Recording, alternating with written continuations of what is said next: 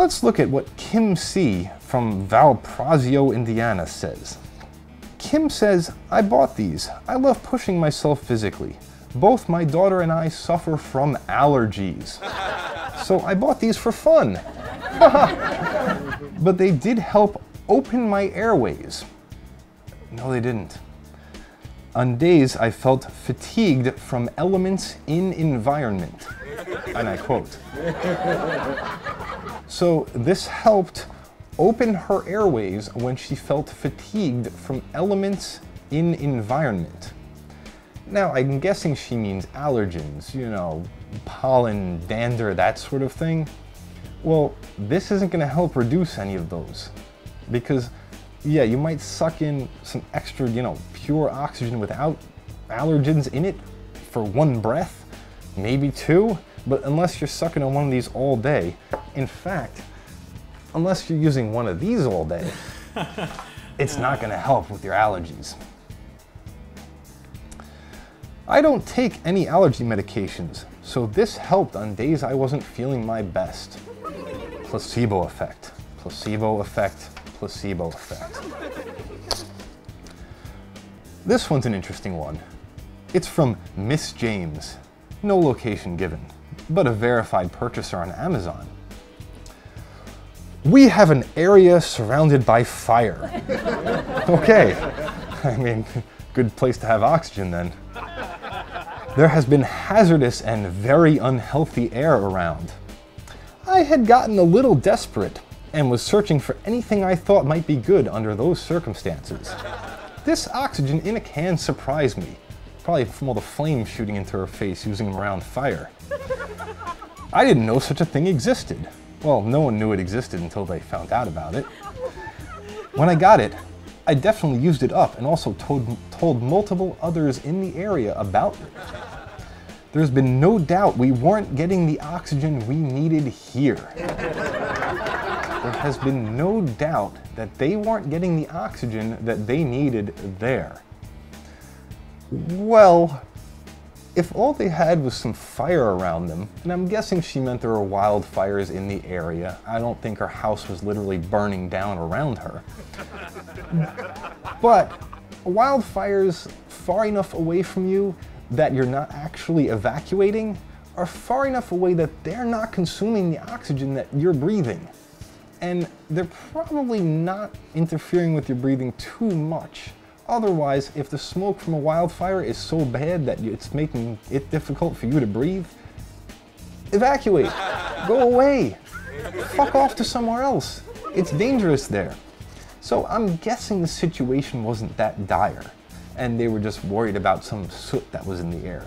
Well, again, like with the allergens, this ain't gonna help you because you take one or two puffs, most of the shit you're breathing is still going to be full of whatever soot and carcinogens and stuff might come from a fire.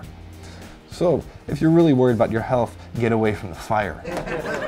This, she says, this has taken the hazardous air situation and made it tolerable. Again, I don't know how puffing on this every now and then could possibly do that, but okay. She says, next time, I may even try the menthol one to clear things out more. Because menthol clears out lungs like nobody's business. That's why they put it in cigarettes. Brian Malanionian, or whatever, says the can arrived with almost nothing in it. He was able to take roughly 5 breaths before it ran out. Michael Longan says, total garbage. I believe it was empty. Then got dinged because I could not leave original review. Beware. Another person said they previously purchased it with no issues. The canister went dead after only one use this time. Now here, Bruton writes, in Peru at 12,000 feet, you run into problem breathing. A couple shots of this, and you're on your feet adventuring again. This isn't going to help with severe altitude sickness, or severe oxygen deprivation, which is what altitude sickness is. Again, in that situation, you'd want something more like this. M. Valion says, total scam. I blew this on a lighted match and it did nothing, which indicates it's just compressed air. The interesting stupidity was that in response to that, a bunch of people jumped down his throat and said, oxygen is not flammable. If you blow it on a lighted match, it should do nothing. It's probably just you. Oxygen is not flammable, but it supports combustion. If you blow this on a lighted match, it should make the flame larger. That's the effect you should see. Now that being said, don't try it at home, because blowing this on a lighted match would be great, except this plastic is definitely flammable. This could all light up and you could have a really bad time. This thing exploding in your face or some bullshit. So, don't try it. No Snappy Nickname says, don't buy these for athletic oxygen as the nozzle is too small. Now, No Snappy Nickname was writing about the smaller 2-liter version of this product. Again, this is 6 liters, 2 liters even less than that. That's almost no oxygen at all. Just to put that in perspective, when I was in high school, we did a lab where we tested our lung capacity. My lung capacity was 4 liters. If the little can of this contains 2 liters, that means I could discharge the entire can into my lungs and it would still not fill my lungs completely for one full deep breath. You might say I'm full of bullshit on that one because you've tried this and you've gone and sucked in a whole lungful of apparently oxygen. But remember, this doesn't seal tight to your face. So you're actually inhaling a lot of room air along with that oxygen. And that's why it's filling up your lungs and you can still get so many uses out of this. But again, 2 liters, almost nothing. So even if you think this does have a benefit for athletics, remember with this, you're barely getting much oxygen at all in each breath compared to, let's say, a medical non-rebreather mask. He likes the small cans because they're TSA approved, so he can travel with them. Fantastic for anemic travelers who aren't anemic enough to have medical oxygen, but who are uncomfortable with the low oxygen concentration on flights and secretly wish the masks would drop. There's so many things wrong with that last part that I don't even know where to start. First of all, anemia is not a deficiency of oxygen. Anemia is a deficiency of red blood cells, meaning a deficiency of hemoglobin, meaning a deficiency of your body's ability to carry oxygen through the blood. In an anemic patient, their blood, their hemoglobin, is still 100% bound to oxygen. It's not that they need more oxygen, they need more hemoglobin. That's where they're short. So on room air, they're still getting enough oxygen for their blood. Their blood is just shitty. No offense to those with anemia.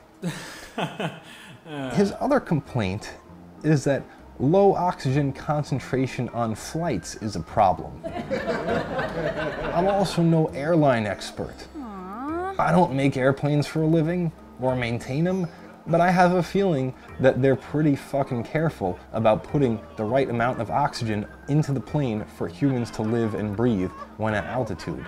In fact, it's just compressed air in the cabin. That's why your ears pop. It's compressed to roughly 1 atmosphere of pressure, which is what you get on the ground, which makes the concentration of gases in airplane air, even at altitude, pretty much the same as what you get when you're standing on Earth at sea level.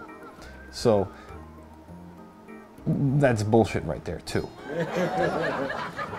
But he secretly wishes the masks would drop. So he secretly wishes for an air disaster that could terrify or kill everyone on board his plane, just to cure his anemia with something that will have no effect on it. Brilliant stuff. Let's look at this one. This is from Jenna in Beverly, Massachusetts. Jenna is an athlete with asthma, and she thought this would be a natural way to help her recover faster when out of breath due to sprinting or extreme exertion. It actually did seem to help her at first. Well, asthma is an interesting thing. Supplemental oxygen in of itself will not help with asthma. However, if your airway is partially occluded, and when you're breathing, you can only get a small amount of air through your obstructed airway, well, putting pure oxygen through that small airway will actually be more effective to your breathing than regular air, because after all, what your body wants out of the air is the oxygen. And if you can only get a small amount of oxygen into your lungs, well, it might as well be as much oxygen as possible in that small breath. So I could see how oxygen might actually help someone with asthma. However, it's a very dangerous thing to say, oh, I'm an asthmatic, I'll just run around all day and carry one of these.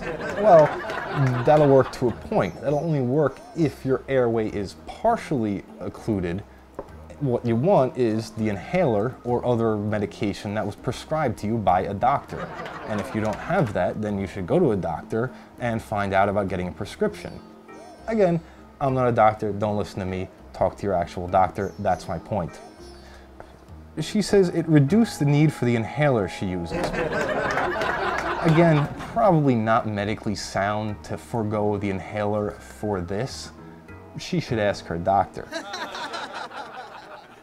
One of the benefits she says of this, and this is another reason why this product might work for people who are otherwise healthy or who have illnesses that cannot be assisted by supplemental oxygen. She says as a positive, it required me to slow down and take a deep breath. Well, that's interesting, Jenna, because I would wager that if you simply slowed down and took a deep breath and practiced some calming, relaxed breathing, that might help you during your asthma attack, and it might help your recovery from exercise. Now, that's not bullshit, because we all know that concentrating on your breathing can be calming. Not for all people all the time, but it certainly can be. And it can also regulate the flow of oxygen in just normal air into your lungs. So you're not hyperventilating and just blowing out a bunch of oxygen that your body should be absorbing. She also says that it's lightweight and therefore easy to pack in a small gym bag. Well, it certainly is lightweight. On the negatives, she says the mouthpiece leaves out the nose. As a nurse, I find this to be a waste of O2. You're a nurse, Jenna? Really? A nurse? And you're buying and using this?